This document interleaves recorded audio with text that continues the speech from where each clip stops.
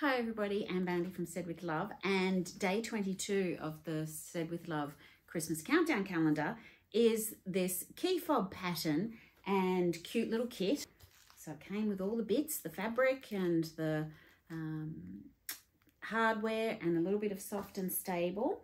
And so this video is going to show you how to turn it into this, where you have this cool little key fob. You can pop it over your hand.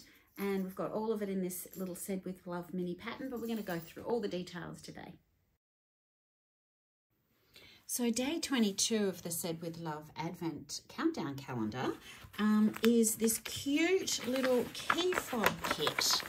Now, I don't know whether you've made a key fob before, but they make fantastic gifts.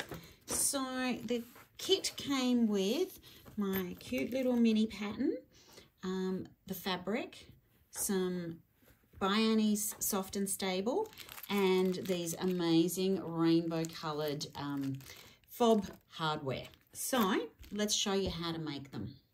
So the pattern, the little mini pattern, goes through all the different steps that we're going to go through in this video.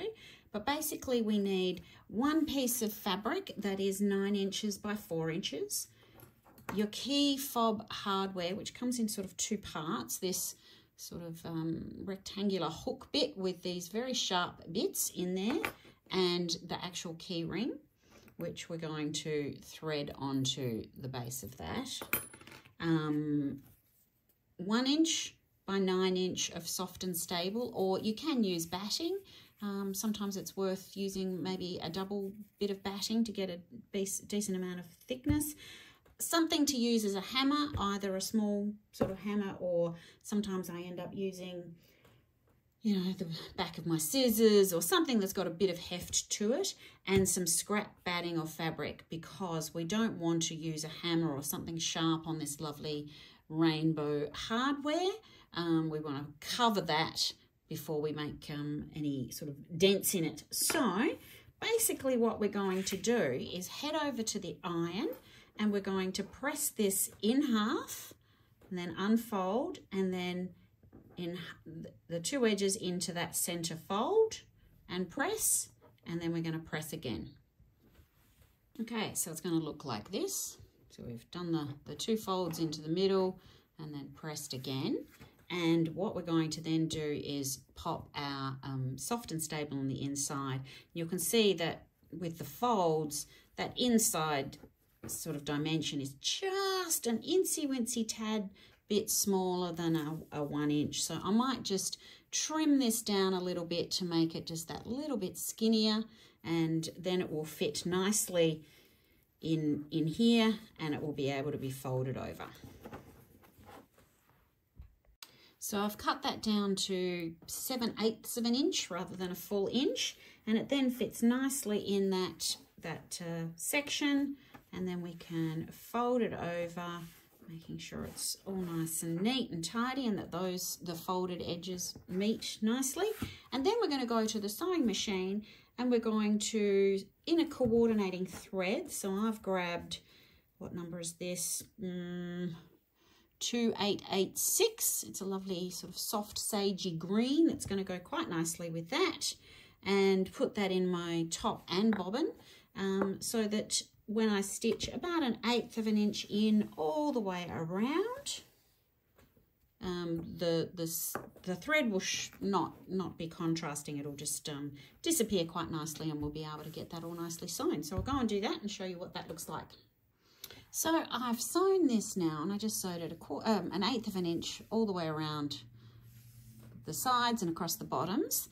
And the next thing we're going to do is fold it in half, and we might just tidy up that bottom end. There's a few frays and a few things.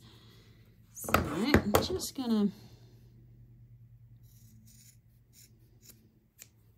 trim that up a little bit neatly, because the next thing we're going to do is get our extra little bit of batting or fabric or something that we can use to protect your tabletop and protect your hardware, the gorgeous hardware. And so just get rid of that little thread.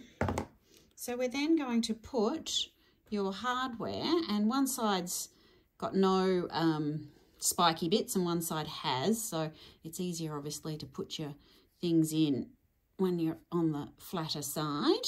So that's what we're going to do. You're going to try and fit it, center it. If you're a little bit over an inch, we'll center that. I'm just going to put that down.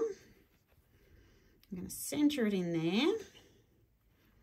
I'm going to cover that with the other batting, and I'm going to grab my hammer.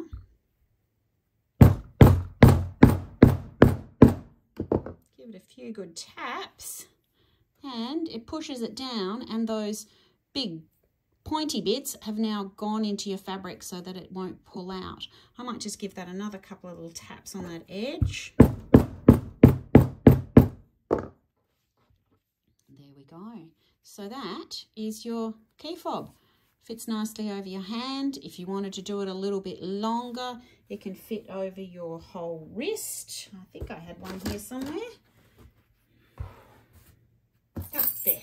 So I've got one that's just that little bit longer, and that goes all the way over my wrist, so I can literally have out and about doing things with my hands, but it's I've got my keys there. This one's just that little bit shorter, just for over your hands. Now remember, you'll put your key ring, you'll thread your key ring onto there so that you can pop your keys, just like this one. Okay, so that is how to make a cute little key fob.